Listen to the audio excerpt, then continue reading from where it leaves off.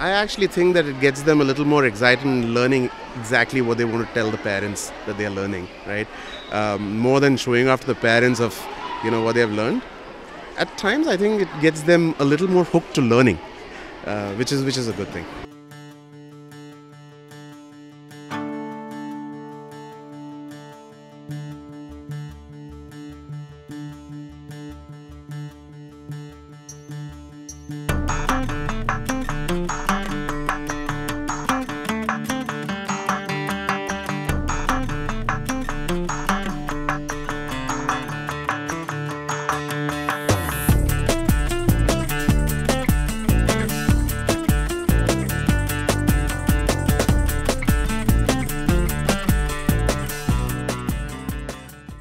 This is our PBR physics project.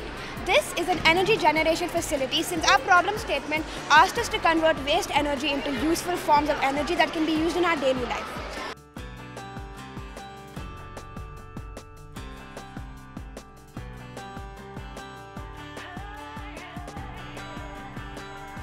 The electrical energy powers up many different houses. We don't live in silos, right? And here we have physics, chemistry, bio, combined with social sciences, history and geography. And I think through these projects, children realize that the whole world is interconnected. And just because you're doing a physics project, you cannot ignore the history behind it. So they learn that everything is integrated.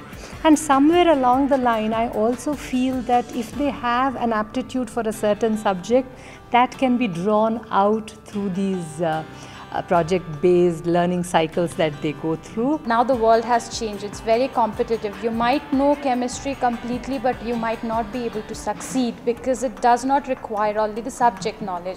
It requires you to make connections, develop that skills which are very important. So I think this PBL is a way of giving them that opportunity to work on the skills, apply what they study in one subject and come up, solve problem. It's all about solving problem, right? And right now I think world has enough problems that they need to be able to solve. Speaking for humanities, I think people often take it as a very, sort of a redundant and boring and, mundane kind of approach, teacher driven mainly.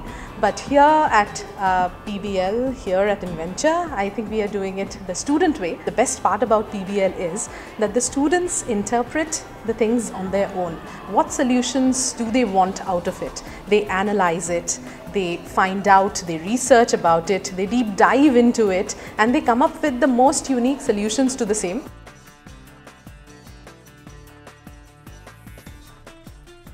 Distinctions become blurred when you ask honest questions. Disciplines are sort of artificial divides, and the children don't know that. They just have questions. So when you actually let them explore the questions in the way that they see fit, these sort of disciplinary connections sort of emerge. Let's say you start working with your hands. Then these connections are imminent in the making of your product. For example, something like this is a Ferris wheel, right? So when they started working with this, there were so many, they were first looking at rotation. But when you're looking at rotation and trying to get an optimum movement, friction becomes a part of it. So these, to get optimum rotation, you need to tackle friction. And then to use materials, if you choose bamboo, you're choosing sustainability. So that's what they're doing in geography. So these, I think, distinctions are artificial, and any honest way of asking these questions sort of blurs them automatically. One of the best properties I find of the bamboo bottle is that it can be used as a flask. This is the most simplest one that I have seen so far, right? And it is a complete product. It's a bamboo bottle. Our problem question was to come up with an alternate option for plastic bottles as they're polluting our environment. So after doing a lot of research, going through coconut bottles and mud bottles, we arrived at the bamboo bottle. Enthusiasm they have, right? They are proud of what they have made. And that's what I like about the way the school runs, right? That's what I like about the way they teach here, right? They give that confidence in the kids that they can build something, they can make the world better. We we researched about bamboo and we saw that it has a lot of advantages. For instance, yeah, so it's eco-friendly and it's good for the environment, and then it's easy to carry. So we can also use it as a flask. And bamboo, it grows really fast. Yeah, it's strong and durable.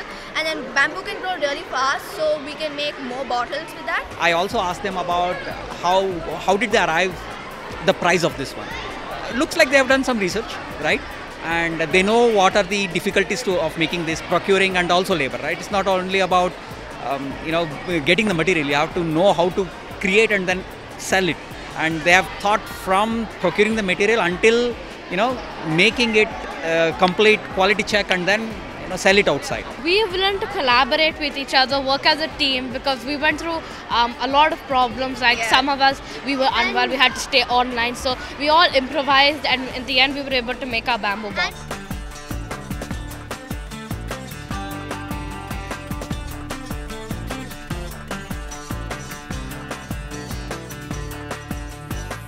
We kind of think that, okay, if this is a chemistry project, we can relate it to physics and bio because those are our two hand-holding sciences, right?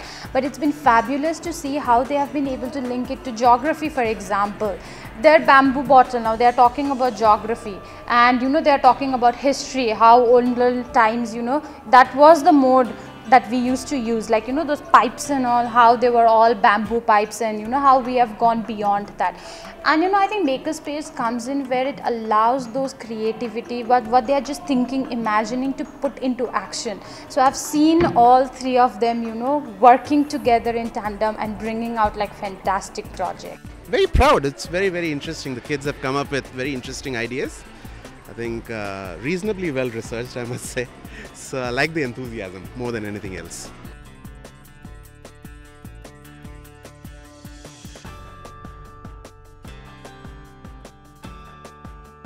It was not just informative, not just enriching, it was very enthralling, and I found the children very enthusiastic about each and every presentation. For instance, I saw one table which was talking about reviving a dead planet using nanotechnology to terraform it.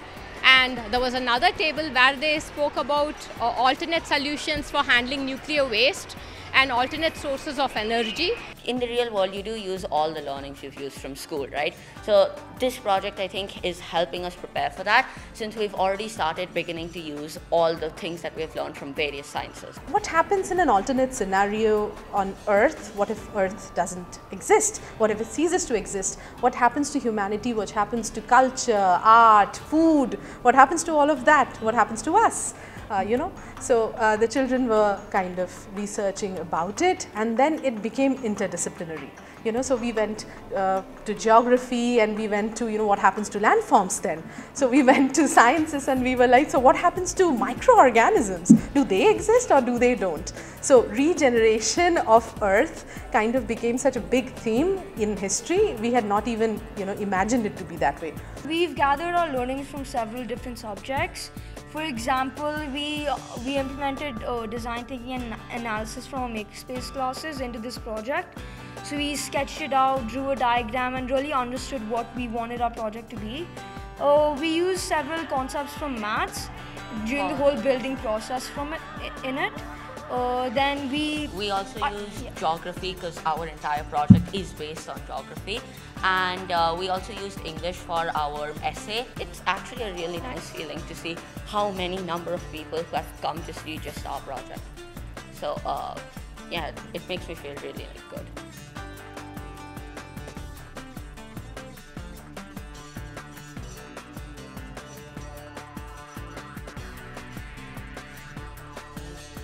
It gives a clear idea that they can able to withstand in the current and modern world, how to adapt themselves, how to solve the problem, how to use their skills and knowledge in order to survive.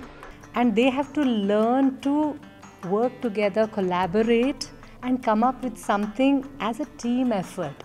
So they may have their differences of opinions. I know they have had, because sometimes when they have these calls at home, I can hear, overhear what they're discussing, and somebody says, no, it has to be done like this, and the other person goes, no, this is how it has to be done. But they ultimately prepare something as a team and showcase it as a unified, project. So that is beautiful, and that's what is required in today's fractured world, I feel. I think it's really an eye-opener for me how the education has gone to a different level compared to when I studied here about 60 years ago. Yeah, it is completely different.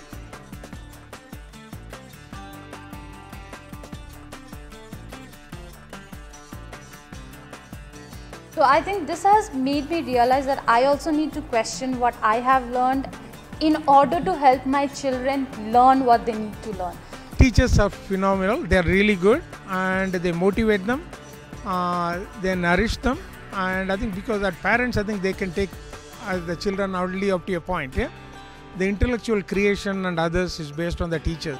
I mean, all of us have a child inside us, right? And the willingness to accept that you don't know comes easier when you're a child.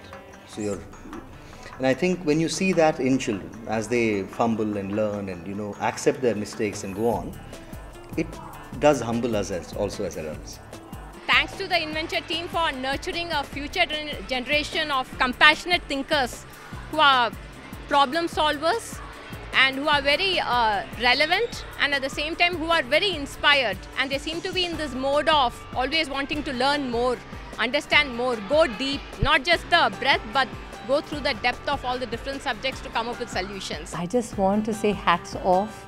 I know that this is over and above what they teach in class, so they have to row several boats at the same time, and they make it seem effortless, but I'm sure there's a lot of paddling happening underwater to stay afloat, and they're doing a fantastic job. I know they encourage the students, they are there with them, they help them when they have any doubts, and they do it with a smiling face. There's no anger, there's no irritation. I think that's amazing and fantastic.